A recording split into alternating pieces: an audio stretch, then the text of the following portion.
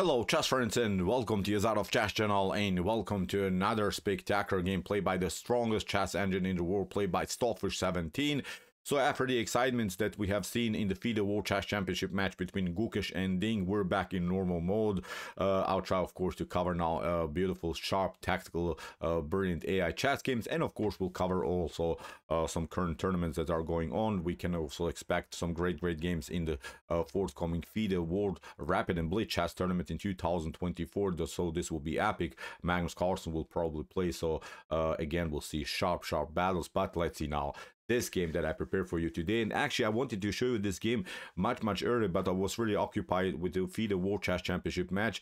This game is really cool because I think with this game you can really improve your theoretical knowledge of the Taimanov Sicilian. The Taimanov Sicilian is really one of the best responses against e4. So today we'll see the big fish, the big Stockfish 17 playing the Taimanov with the black pieces. Its opponent was also a strong opponent, Superultra. You see the rating of Superultra is around 3,500 rating points. On the other hand, Stockfish rating is almost 150 points more. So of course a huge rating gap. So let's see now the brilliant Taimanov Sicilian by Stockfish 17. So with white, Superultra opened with the move e4. Stockfish response was the Sicilian. We have here the normal development, and now we have the French variation with the move e6. We have now the open game, and after knight takes d4, we have now the Taimanov Sicilian with the move knight to c6. And now we have the so-called Szén variation, in which white is trying, of course, to occupy the d6 weakness. Stockfish is not allowing that, builds this so-called chevening pawn structure, which is, of course, this flexible pawn structure, which restricts, of course, many squares here in the center of the board. We have c4. Here, Superultra goes into this Maroczy bind structures, where, of course, black has a tough time to break and enter with the move d5, and then afterwards also with the move knight to c3. Black will never be able, I think, to break and enter with this d5 progress. We have now knight to f6, knight to c3, a6, kicking away the knight, and now the knight drops back.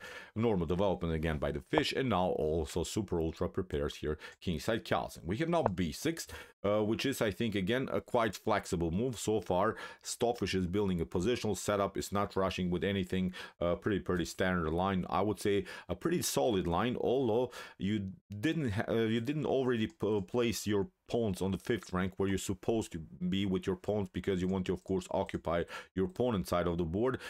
Still, this mobile pawn structure by black, this very flexible pawn structure, is a great restriction idea, because white really doesn't have so many squares to attack. So far white has to be careful. White has to first of all play a positional game, cannot really go immediately into the attack. We have now bishop to e3 here by Superultra, and now kingside castling. Normal development again by Stockfish. We have now castling also by Superultra. Knight to a4 cannot be played, although maybe you're attacking this pawn.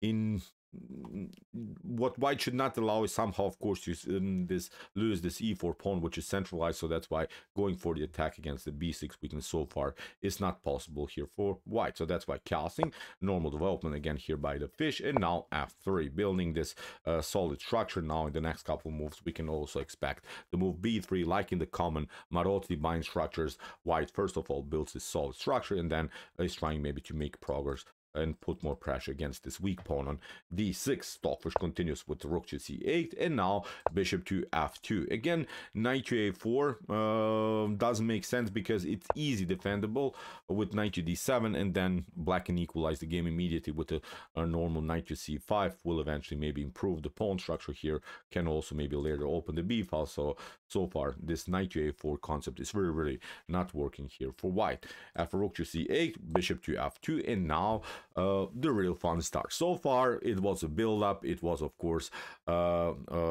nice development by both sides, but now Stockfish plays a great theoretical novelty, plays an amazing h5, goes immediately into the attack. So you see, Stockfish is not waiting any seconds here, immediately putting more pressure against the white structure, because white has already somehow weakened a little bit the structure in front of the king with the move f3, with the move e4. So now there are, of course, some clear targets that can be attacked attacked here in white's camp. Knight to c2 by Superultra, improving now the minor piece. We have knight to e5, knight to e3, and now knight to g6. Stockfish notices now the weak square in f4, and also notices the potential h4 move, which could make more progress here, and of course could put more pressure against white's king.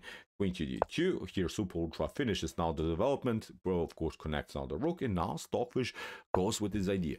h4 immediately. Very wild stuff. Stockfish is trying to play really a nice h3, which could of course disconnect the pawns here, or would weaken further the structure even further here on light squares.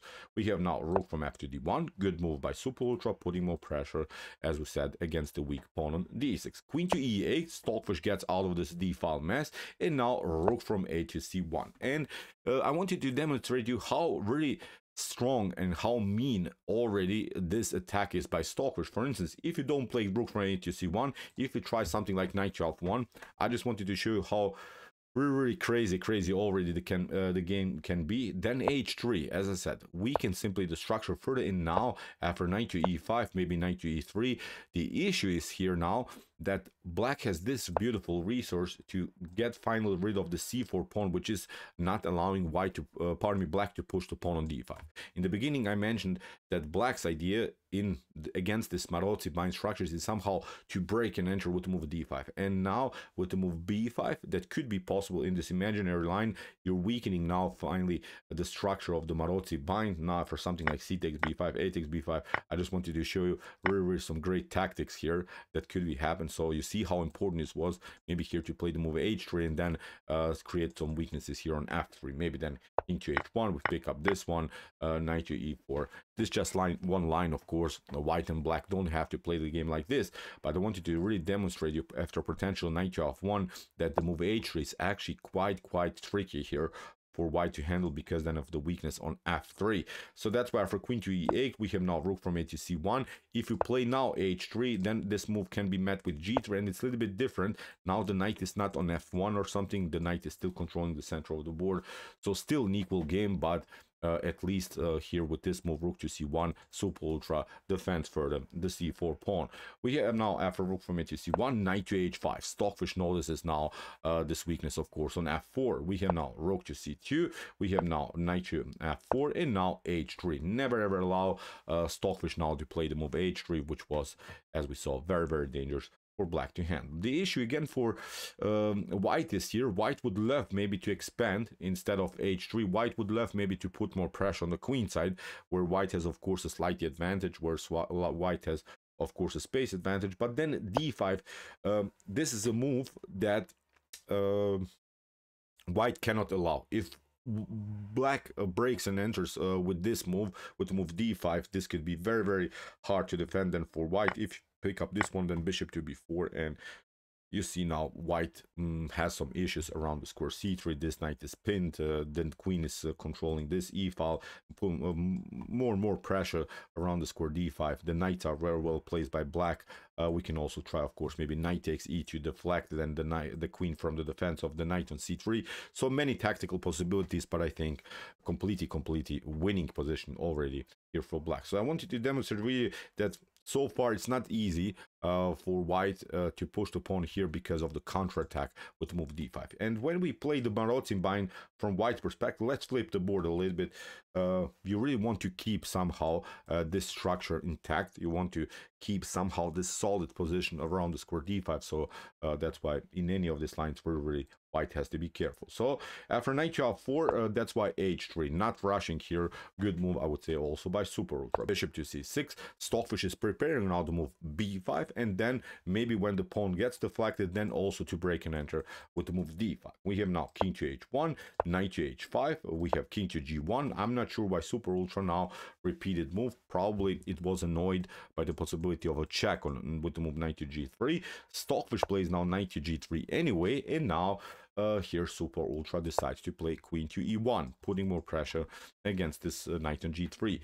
If you pick up in any of these cases the knight on g3, it's actually not so good because you have too many dark square problems in front of your king.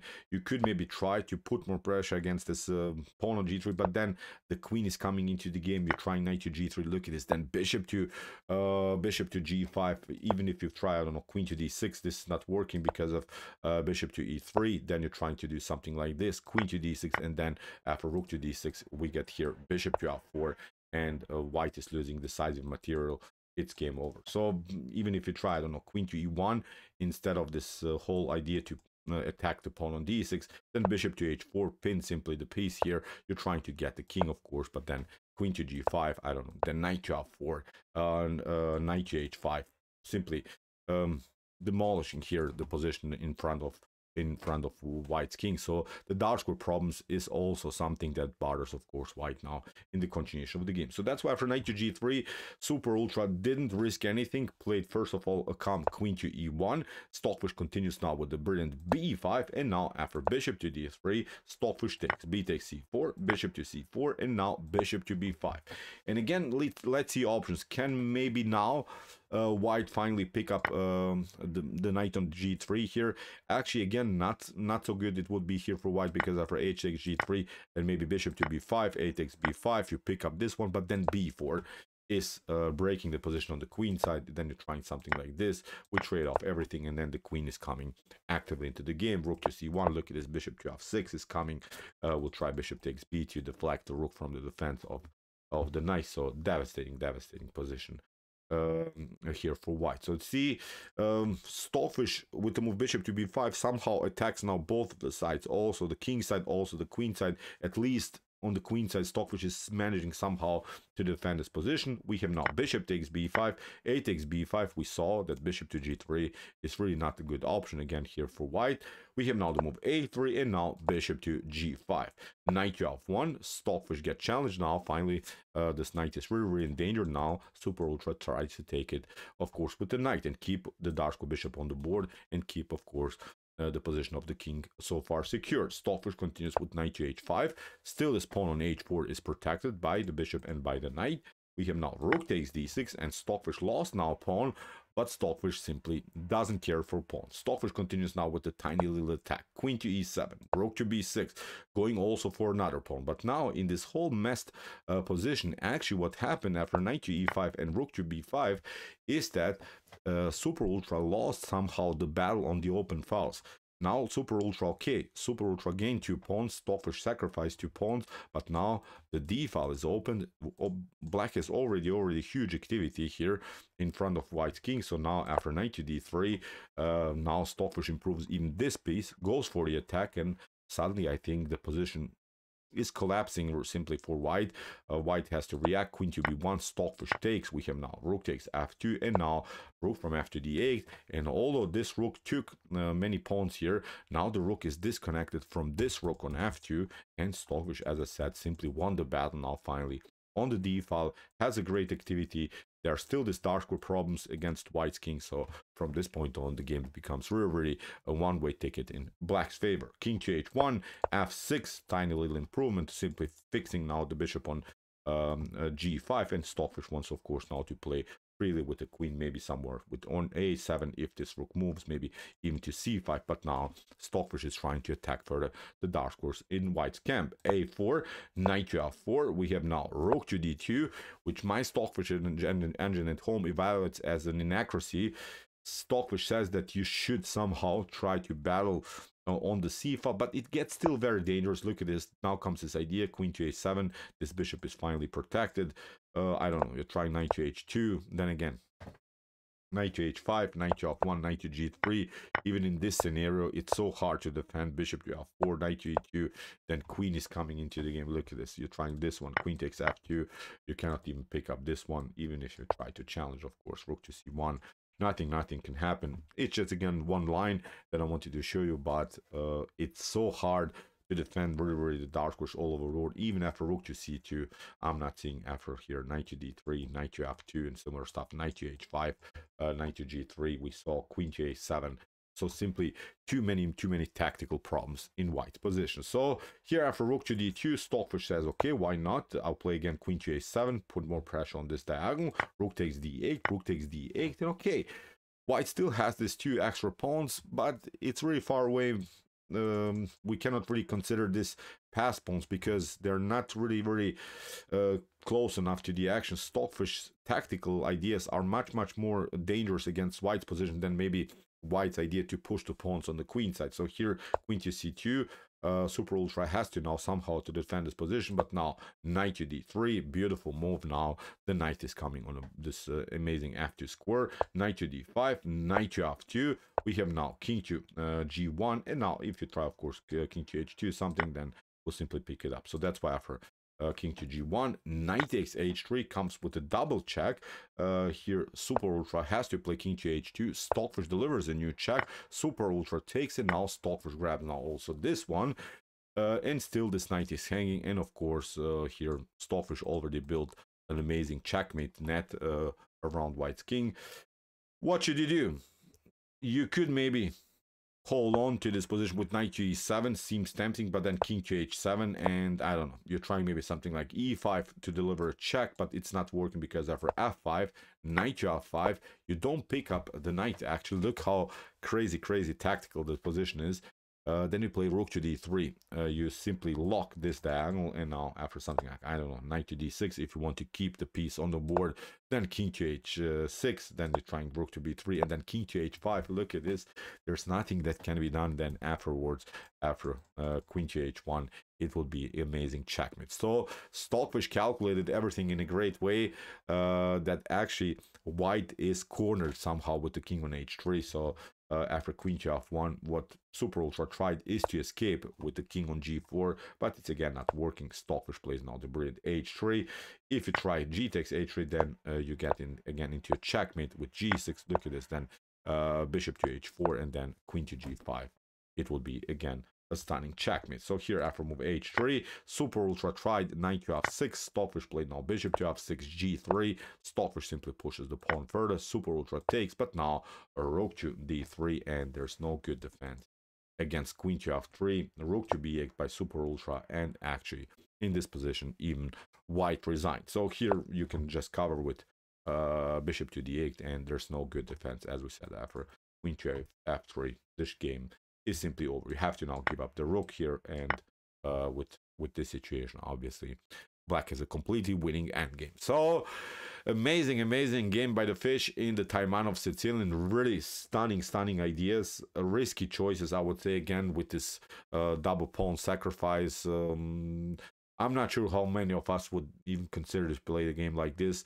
This is simply different tactical chess here by Stockfish, demonstrated in a beautiful Taimanov Sicilian. Maybe you can use something in this game, because I think still it was an instructive idea in the beginning with this h5 progress, then h4, and then occupying the dark squares all over the board. So interesting game for sure here by the strongest chess engine in the world, by Stockfish 17. So okay, I hope that you enjoyed this game. I really enjoyed it a lot. Interesting Taimanov Sicilian for sure.